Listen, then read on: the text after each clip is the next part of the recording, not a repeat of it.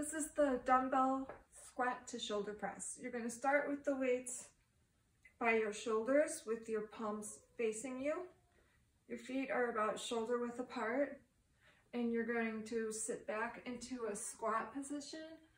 And then on your way up, you turn the weights the opposite way and do a shoulder press. As you're coming back down, you return the weights back to where you started, squat back down, and twist the weights back into a shoulder press.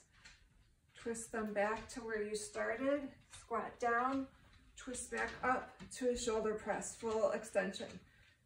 Twist your arms back, down to a squat, twist back up to a shoulder press. So it looks like this. Try to have full range of motion with your squat. And that is a squat to shoulder press.